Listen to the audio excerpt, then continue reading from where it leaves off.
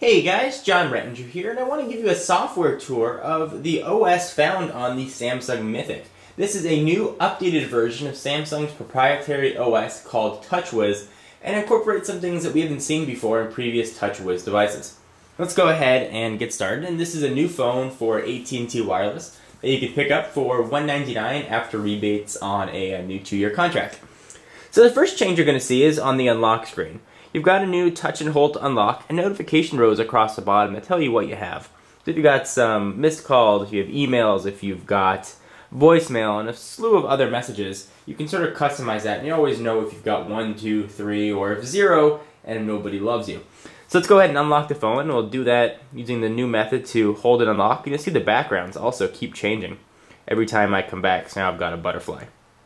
If I let it expire and come back, the background will change again. Go ahead, we'll hold down that to unlock, and now we've got sort of a familiar looking screen with that little bar on the side that'll pull out the widgets, and you've got this new sort of 3-row indicator on the top, and that's because you've got 3 home screens. This is a resistive touchscreen, so it's sort of squishy. I'll get to the screen when I go for my full review of the device. So as you can see, I can sort of scroll through, and I get that dynamic sort of scrolling. The background image changes, similar to what you see on an Android device. So that's nice to have a lot of screen real estate. One of the downsides of the TouchWiz was that the widgets took up a lot of space, and now you've got 3 screens in which to use them. So here is the widget bar, and you can pick any widget you want and sort of drag it off to the home screen. So we'll take a music one, can drag it off there. Now I've got a music player. I can hide it. I can move this really anywhere I'd like. So before, when you're limited to just what you can put on one screen, you can now scroll over to the next one and put all your widgets there to your heart's content. You can widgetize everything you like. This does have mobile TV in it, which is sort of a cool feature. It also has some MSN advanced connectivity that you guys can add for a little bit of an extra charge. So we'll keep going. We don't want to add a new birthday. You can see the OS is certainly not without its hiccups.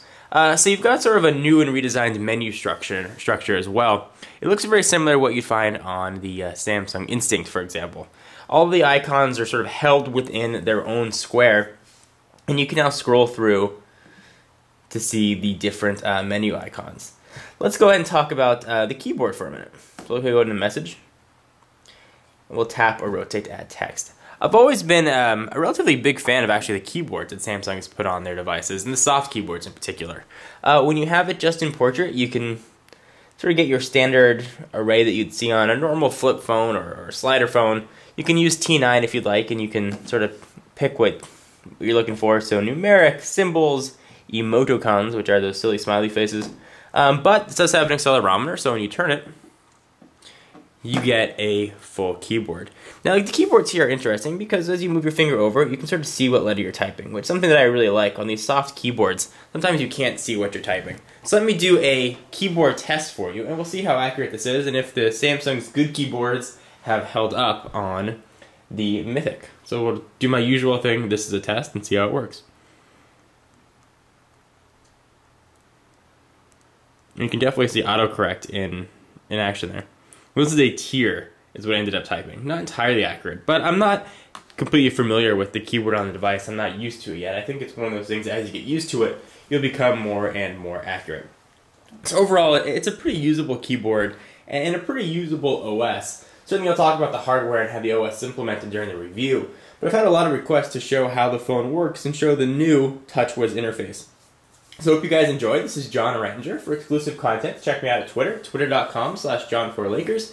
And to learn more about TechnoBuffalo and get all your tech news and create your own tech blogs and interact with our new social network, check out, of course, TechnoBuffalo.com. Links to both of those will be in the sidebar. And I'll see you guys in the next video. Bye-bye.